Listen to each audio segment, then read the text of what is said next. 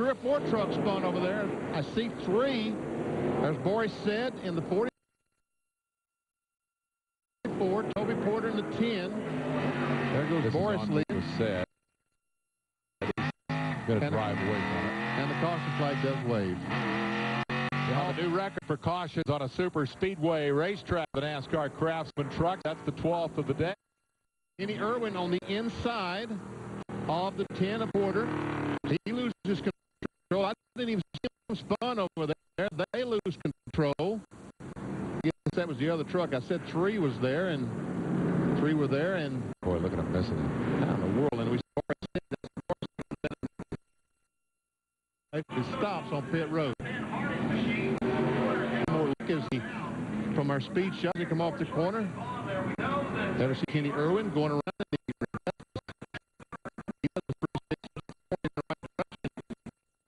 Going to go up and make some contact with the outside retaining wall. It did look like it was too severe. Big wide racetrack, but the racing groove itself is somewhat narrow. Here's what Said saw as he arrived. Man, he got the nose off the ground in that little accident. Kenny Irwin Jr. arguably triggered for that, or at least involved in the initial contact with number 10 Porter that sent them both around and created the chaos behind them. Dealing with Compton. I think so, because he's on the inside. That's trouble. He's on the inside, been losing the back end of the corner, and as they save it, go up the hill, make contact with the other truck. This time, Irwin was able to keep his truck under control and takes a spot away from Stacy Compton. Troy Selberg is the crew chief on this 86 truck. Butch Mock, the owner. Butch insisted to me yesterday that he is not officially the owner of that truck. The wall goes Bryan Reffner in the 66. Hit a pretty good lick. We've got yellow again late. Reffner involved in a pretty major incident here. Yeah. Heavy contact with the left rear of that truck. Bryan Reffner, former ASA champion, former ASA Rookie of the Year, moving around inside. Now down comes the window net, the universal sign that the driver is okay. Let's take a look. There we see the 99 truck going on the inside. Reffner does not realize that Chuck Bown is there. He comes down the hill. Oh, I see Bown tries to get on the apron of the racetrack to dodge him. When he gets sideways, he goes up and bangs the 66 in the left rear. Bown did a heck of a job of hanging on to that thing.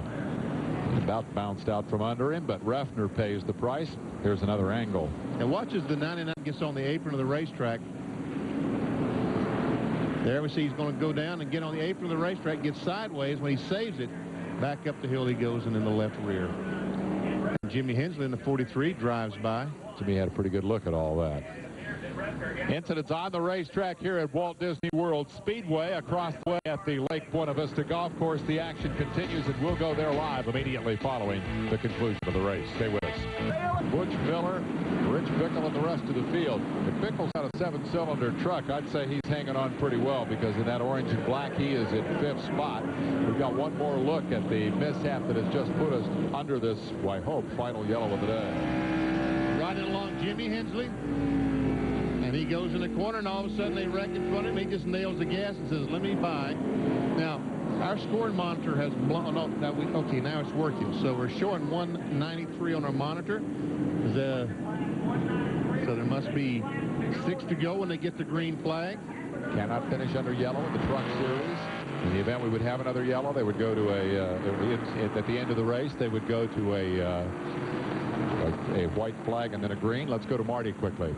All I can do is I talked to Dennis Conner right during the yellow. He says, "Man, we didn't need that." He is so worried. He thinks Joe Ruttmann has saved his tires and has just enough to take his man. This is going to be some kind of shootout. Connor's a worrywart, Benny. He's been upset about that. There's Dennis. Got a lot of experience over the years. Used to work with Harry Hyde. He fears Joe Ruttmann in the Ford. We'll find out what Joe's got for the leading Chevy of Jack Sprague as the green goes in the air. And that's a single file restart. All of the cars on the lead lap, nose to tail. The guy you're battling with, you're right beside him.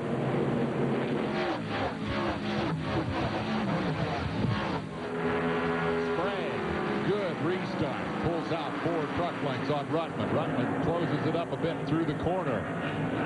Now down to the scary part of the racetrack. 3. Go through there fast enough, shake that camera every lap. Making a truck length difference here in the NASCAR Craftsman Truck Series opener. Here comes Ruttmann. Connor's worst fears realized. He is there and challenging Jack Sprague.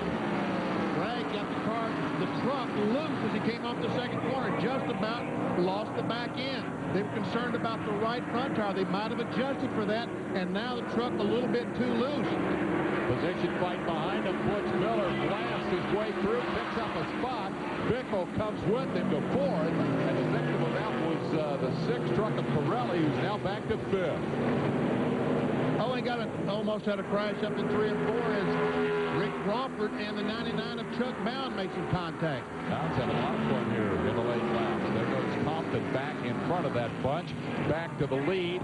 Measure it in inches now as Ruttmann attacks the Quaker State Chevy out front.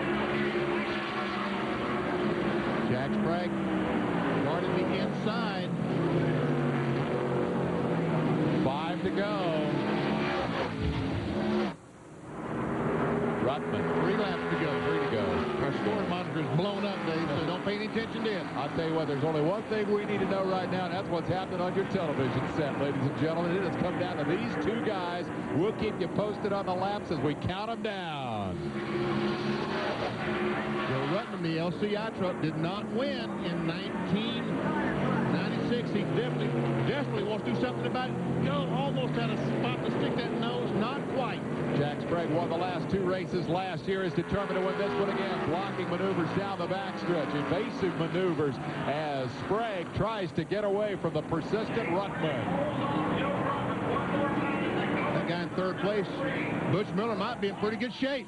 Into the grass goes Sprague with a lap to go. White flag flies. Ruttmann trying to get the nose alongside. They touch. And around goes Sprague. He's into the outside wall. Ruttmann goes by on the final lap of the race. Ruttmann making contact with the tail of Sprague's truck. Sprague goes around, and Ruttmann appears to be home free. Here comes Joe Ruttmann to turn 3, and yes, like I said, Butch Miller almost was in good shape.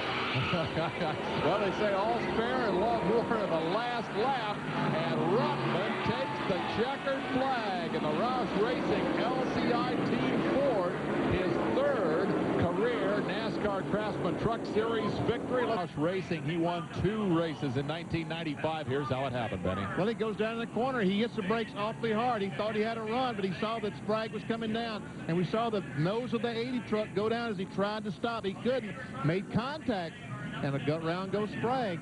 After leading 175 laps today, Jack Sprague's race ends against the concrete wall outside turn 1.